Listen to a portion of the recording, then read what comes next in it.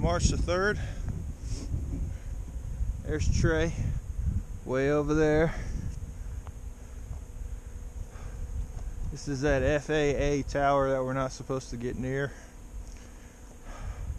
It's been a cloudy, cold morning. 4-mile long up out of Standing Bear Hostel. Those are the Smoky Mountains over there, I do believe.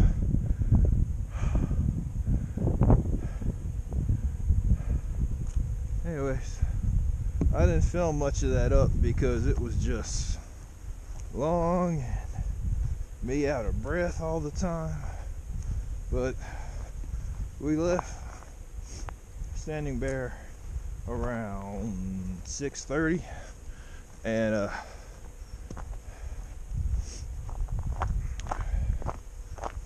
that rooster was cock-a-doodle-doing all night long. What's up with that? But just when you get used to the sounds of, leaves moving in the night and people snoring around you, then you get to listen to a like at 3 in the morning.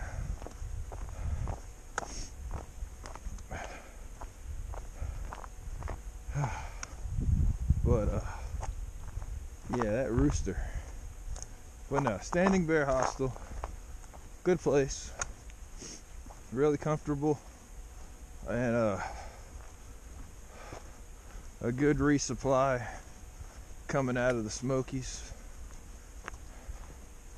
After this, we got Hot Springs, which is, either 2, 2.5, 3 days away, depending on how fast you want to take it.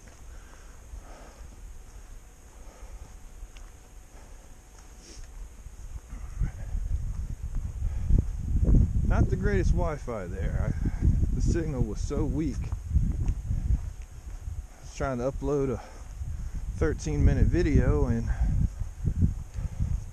the best I ever got was 27% before on the upload, before it just said, ain't doing it. So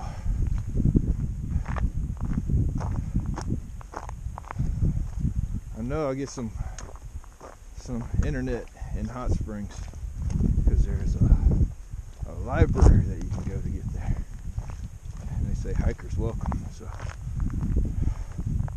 next time I upload, it'll probably be like 5 or 6 days worth of videos. Sorry about that.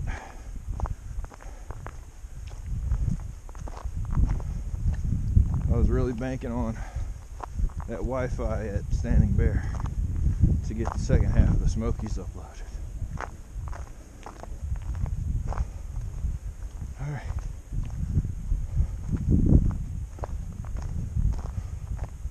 From up here, we got about a mile to get to the first shelter we come to today, where I'm going to stop and have some breakfast and get some more water.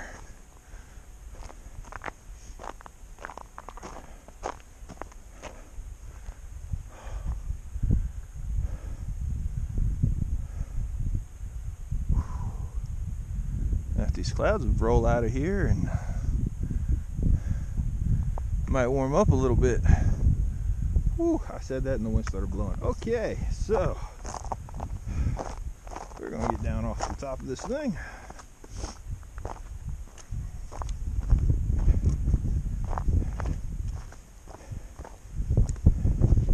Met a real nice Canadian yesterday at Standing Bear.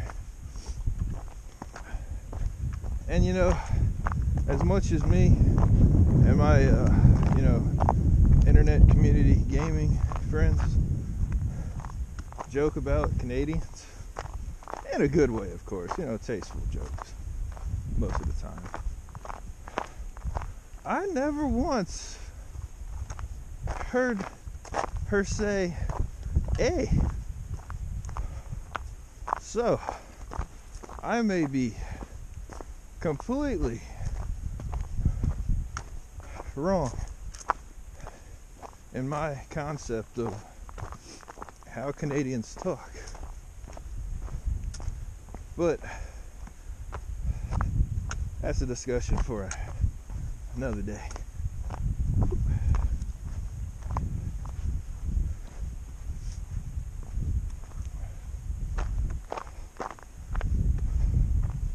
Oh yes, get me back in the trees, away from the wind,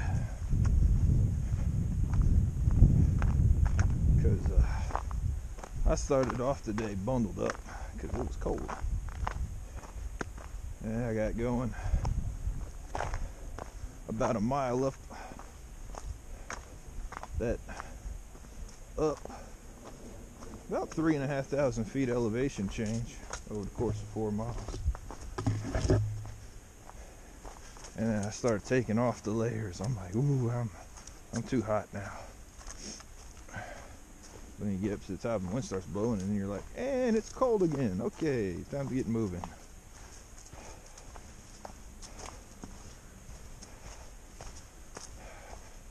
But our plans today are 20 miles. And I did not get started before sun up. I started as the sun was coming up, but had a little case of the bubble gut this morning that slowed me down getting out of Standing Bear, but I'm feeling better now.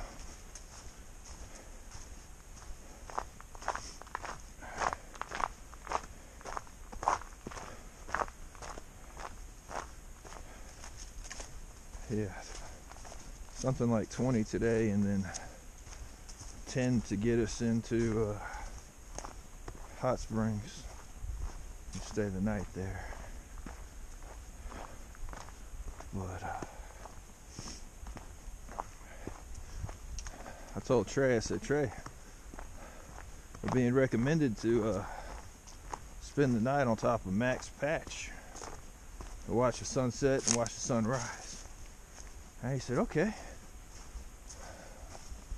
Because that had been like 14 miles in today, something like that, from Standing Bear. And he's like, okay, well, let me check the weather.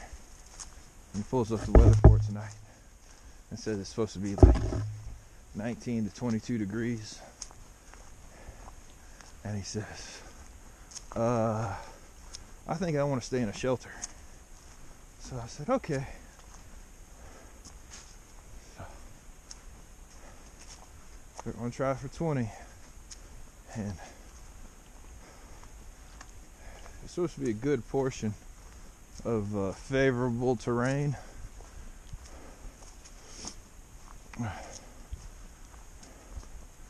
So hopefully after I get some food in me, I can kind of pick up the pace. But that about wraps up this morning.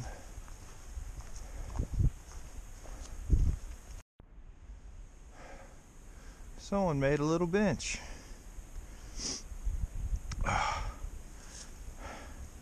I'd probably like to sit down for a minute, but I'd have the hardest time trying to get back up off that little thing. So, got to the first shelter and stopped there. Ate some food, put some food in my pockets, and I'm gonna keep going. Kind of got an idea rolling around in my head as a challenge to myself. It might be a bad idea, but I mean, it's an idea. And that's to go all the way into Hot Springs tonight. Or possibly morning.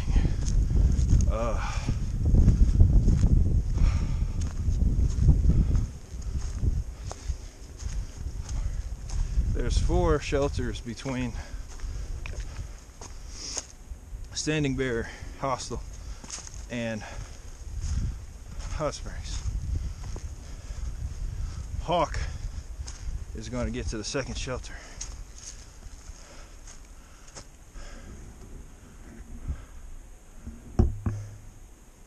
Hawk is loud, snores, and plays the radio while he sleeps. So, me and Trey decided to do 20 miles. Let's get to the third shelter. Instead of like 14, 15 to get to the second.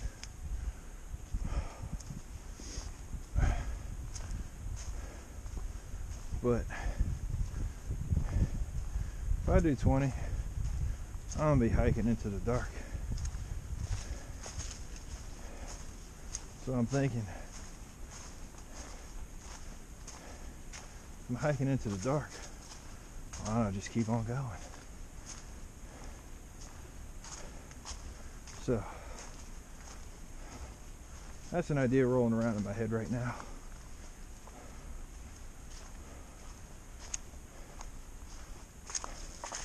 It may change by the time I get up to the top of this mountain.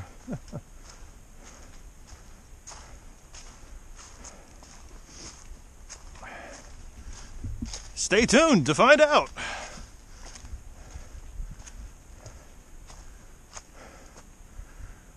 Whew.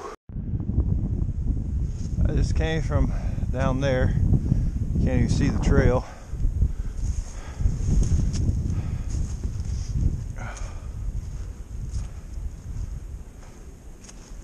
A lot of mountains over there.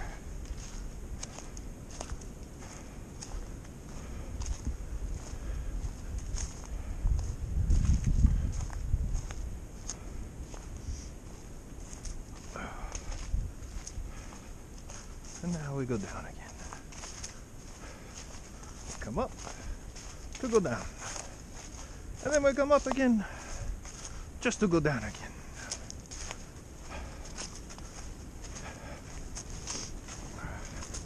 Wouldn't have it any other way. Okay. We came down this gap. Tent was set up. Gave me a Snickers bar and a soda. Trail magic. And back off again. I think. I'm going the wrong way. This ain't the trail. This is the trail. Okay. I put a Snicker bar in my hand and I just start climbing mountains. Ain't even the right way. Okay, so not cheating. Came back. Hit the trail. Do it the right way.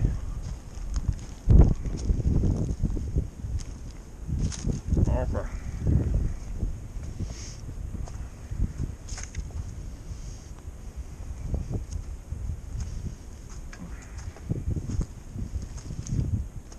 Climbing mountain eating Snickers bar. Yeah, on the phone with AT&T Techno Music, waiting for them. Come on. So this will be a very interesting story later on, and it's kind of a mistake on my part, and I'll tell y'all about it so that y'all don't make the same mistake before y'all come out on y'all's through hike. If a representative would ever pick up the line. I've been standing next to that one little tree right there for the last almost 45 minutes, and I'm cold. You gotta keep moving when you're hiking on these mountains, otherwise you get cold. Okay, so what the problem was error on my part. It was when back September I went ahead and changed up my plan. I think it was September. Got an iPhone 6 and unlimited data plan, Go phone thing. You got high-speed data, but then once you use that, it slows it down. And I thought that slow data was still, enough data. No, that slow data can't do you much of nothing. So I'll use my data this coming month a little bit more sparingly.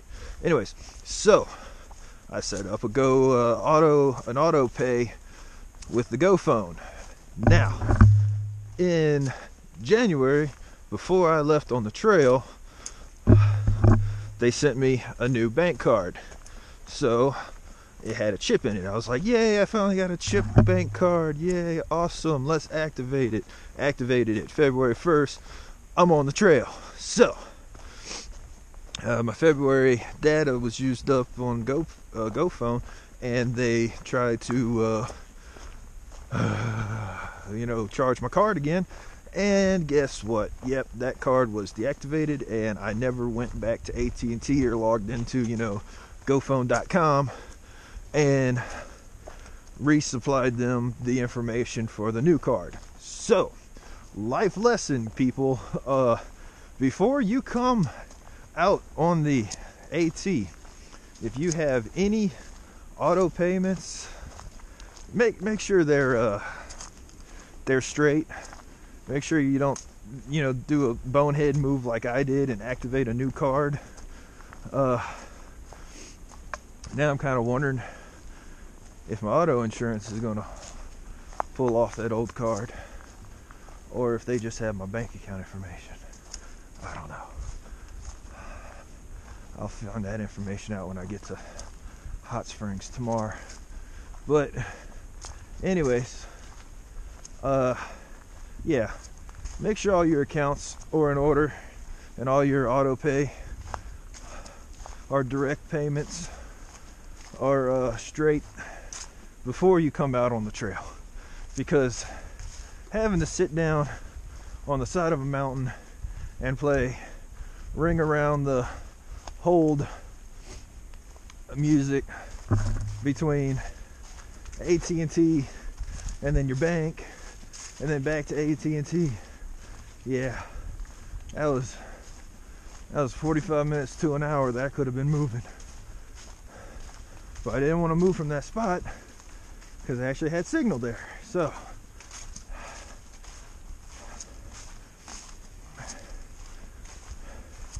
I told my friends I wouldn't edit out my mistakes, so that they can make fun of me, and so that anyone else could learn from them. So I won't make that mistake again, and I hope y'all don't either. Okay. It's cold, it's chilly, the wind's blowing.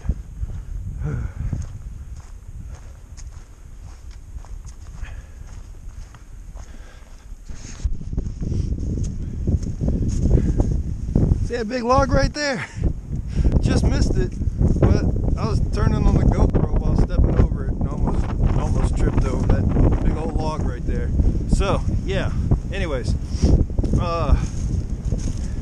if I could describe this last week on the AT, which included the Smokies, in one word, I would have to say windy. 2 words would be windy and awesome. And if I had to use 3 words to describe this last week on the AT, it'd be windy, awesome, and cold. So yeah, wind, we got it. Give it a break. Go somewhere else and knock people off the mountains. No, don't go knock people off the mountains, but go somewhere else. This is road 1182. And that probably up there is Max Patch Mold. So it's gonna be so windy and cold up there. I can't wait. Okay, so I come through the fence? I guess I go this way. Okay.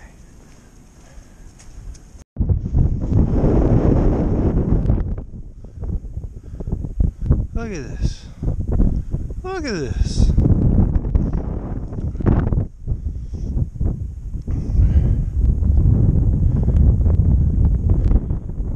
And I'm not even to the top of that thing yet.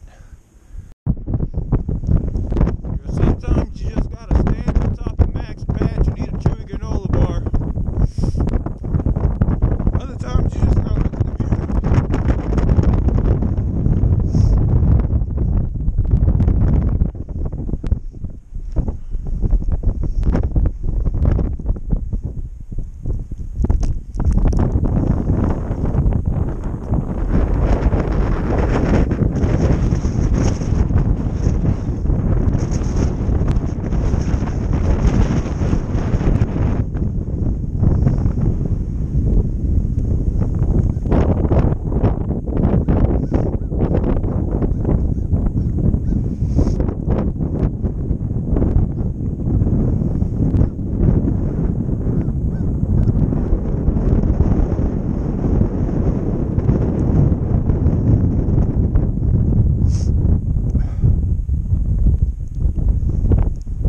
It's amazing.